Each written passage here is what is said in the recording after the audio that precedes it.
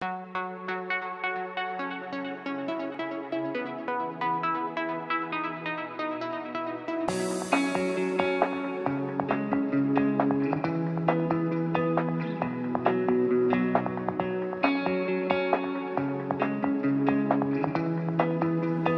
just all kinds of opportunities with Cornerstone of Caring to revitalize and bring this campus to life. And now we're entering a new era for healthcare at the Western Campus, which includes specialization in some critical areas. The Ministry of Health and Infrastructure Ontario worked very closely with Windsor Regional Hospital to put the planning together. We received 90% of the funding through the Ministry of Health to fund the infrastructure of this project.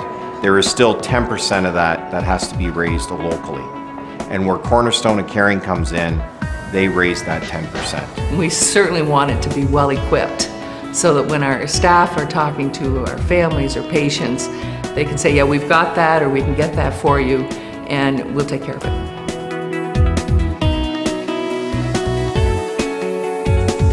When patients have needed a more comprehensive intervention or a longer stay in hospital, they've been essentially transferred to the St. Thomas Psychiatric Hospital site. It's bringing those individuals home where they belong and having them on site. We're going to have a 65-bed specialized mental health hospital at the end of the day at this campus. These patients necessitate and they deserve the subspecialized care from individuals from a setting where they can have the best treatment possible. We can assure patients that they're going to get the state-of-the-art intervention and treatment that will be essentially second to none.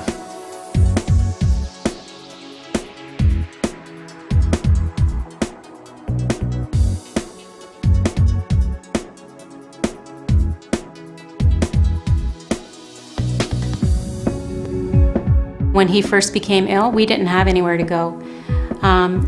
And we have something. We're going to have something in our own community. We have a place where children are going to be able to go and families are going to be able to go to get help, not only for the person that's suffering, but for the family as well. And we didn't have that support. I believe it'll be wonderful again for patients, for their families, for mental health care workers, and certainly for the community. So we really hope that the community will help to assist us and support us and bringing in the funds that will help us to make this dream come true.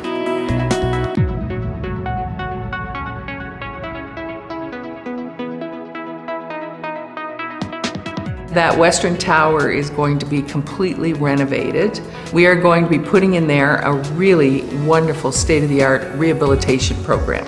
We are the regional rehabilitation services, so individuals who have been in an auto accident or maybe suffered a stroke can come here both on an inpatient and an outpatient basis to get those needed services and be able to get back to the community. Most people have come from a level of high-level independence and suddenly they're at a loss. They are not able to walk, they're not able to potentially possibly speak, get themselves dressed, get themselves out of bed, and we take them from that level of care up to a level that they can hopefully achieve as much independence as possible to do those things for their own dignity, for their own independence.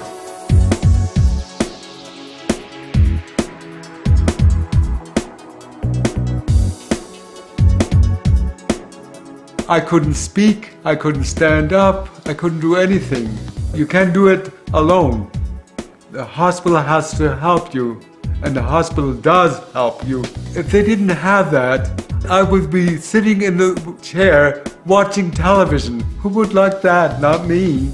There was something inside me that said, you gotta work. But I can't do it by myself.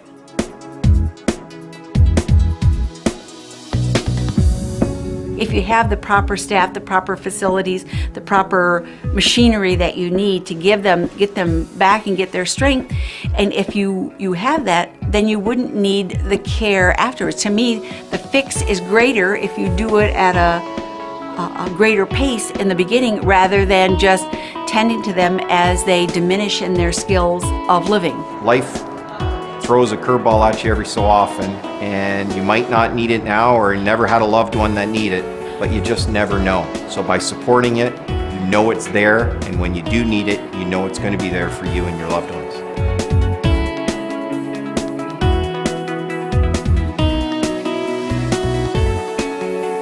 We are going to have the Regional Complex Continuing Care Facility, what's going to be one of the largest complex continuing care facilities in the province of Ontario.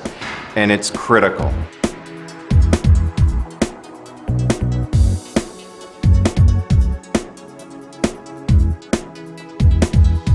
Some days are bright, some days are not. We just have to take it as it comes.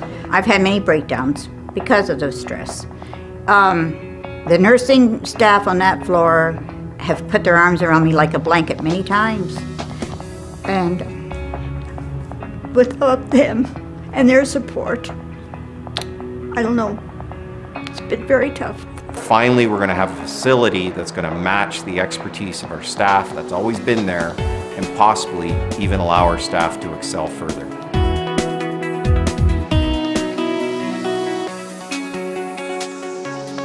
We also want the whole environment of the campus to be one of calming, the ability to meditate, the ability to bring your family in with you to help in your healing process and in your care.